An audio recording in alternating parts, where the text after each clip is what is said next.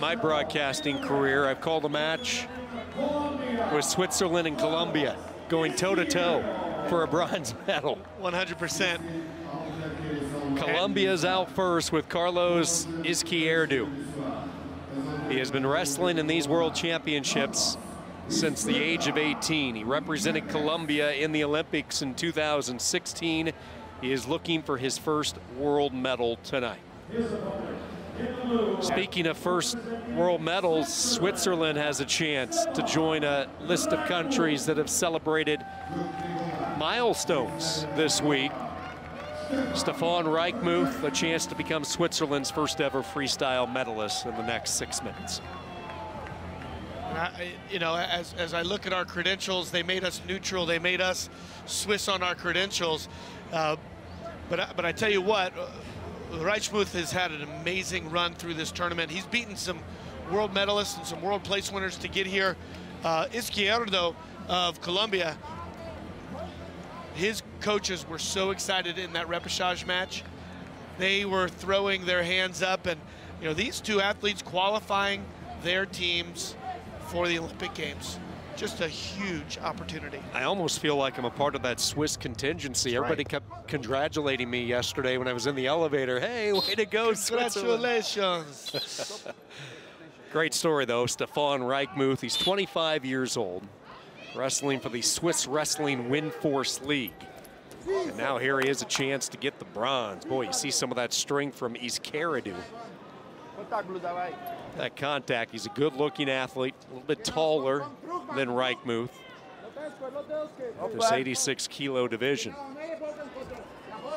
A weight class that does not have the returning champion back. David Taylor injured his knee, so he missed this year's World Championships.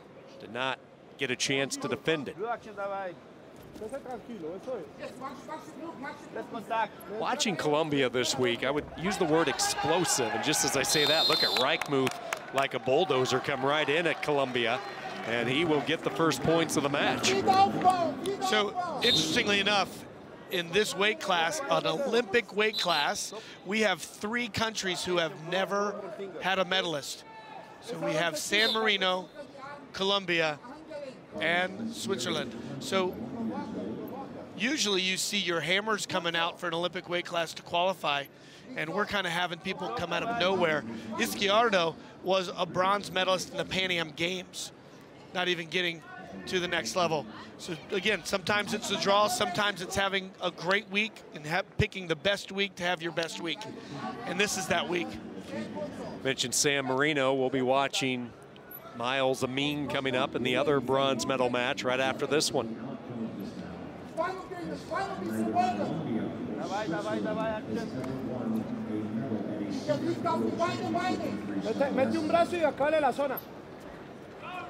REICHMUTH behind the 1 step out point with the 1-0 advantage for Switzerland.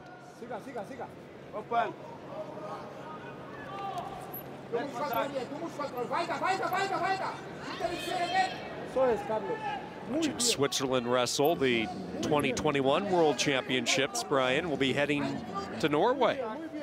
Excited for that opportunity. I'm excited. It's a part of the world I've never been to. Oslo is apparently, there's so much history in Oslo, and there's, it's one of these countries that has a lot going for it. And, you know, Scandinavia, I'm looking really forward to getting there. My flight took me through Helsinki to get here and had a chance to go explore Helsinki, beautiful city. In that neck of the woods, and there's Colombia coming right back with the point, or excuse me, Switzerland, so a 2-0 lead for Switzerland here in this first period. REICHMUTH is, man, he is attacking, and he's the one who's putting the pressure on IZQUIERDO here. He's using his hands hard, pulling on that head, and moving position. He's again, picking the right day, the right weekend to have the best weekend. European Games, REICHMUTH placed 10th. In the European Championships, he finished 15th. All of his previous results did not indicate or show what type of run he would put together this week, and he goes into the Second period, a little Swiss greeting, a 2-0 lead over Colombia as the two go into their respective corners. Two bronze medal matches at 86. We have heard rumors, unfortunately, that there might not be a gold medal match due to an injury sustained by India.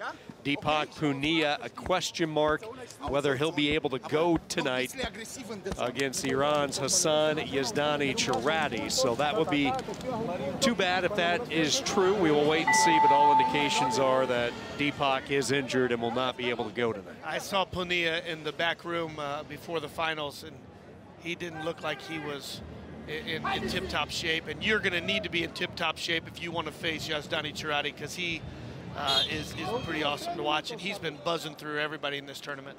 Do we know what type of injury with India on that?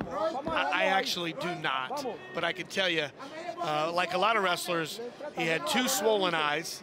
He had a limp going. He did not look to be 100%. He didn't look to be 80%. He was able to gut out his semifinal win last night. Here comes Switzerland, and for the third time driving forward. And REICHMUTH has been the dictator so far in this bout. He's the one controlling. He's up 3-0. Hasn't got the big move yet, but he's slowly adding them up and has built a nice lead.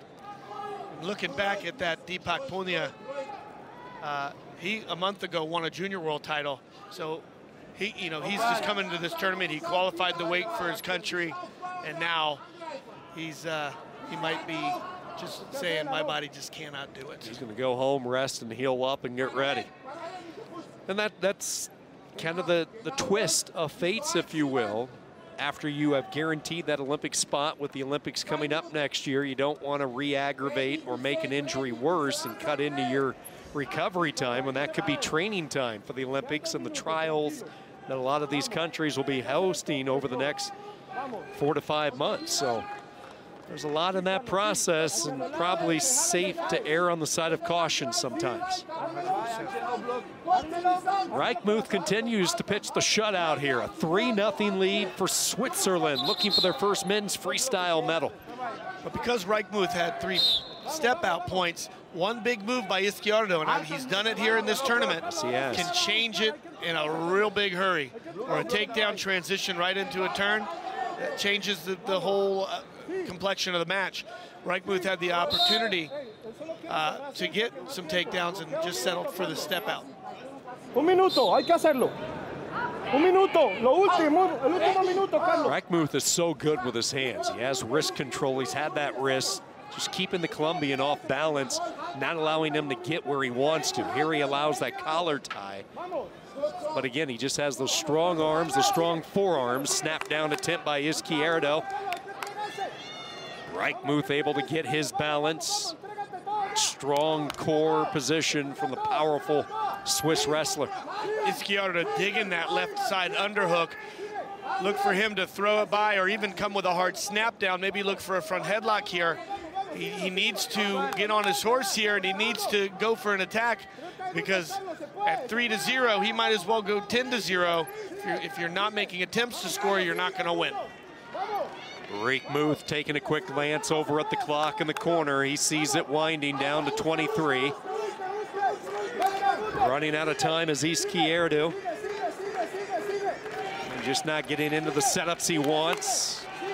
Good counter there by Switzerland. REICHMUTH into a time-eating position. He'll put all that pressure on the upper half, that upper back, and drive the Colombian down. Eats up a good 10 seconds off the match clock. And REICHMUTH with really strong hips, not allowing IZQUIERDO into his hips. Very impressive defense by the Swiss. And that is what is going to earn him the bronze medal. A 3-0 shutout history tonight in Nur Sultan. Switzerland with the program and the country's first world medal showing. A bronze medal here at the World Championships. Congratulations. Wow, and the coach walking out there, that can mean a lot for him to get to the next level by having a medal on his resume. Amazing. Good for Switzerland. Stefan REICHMUTH, a name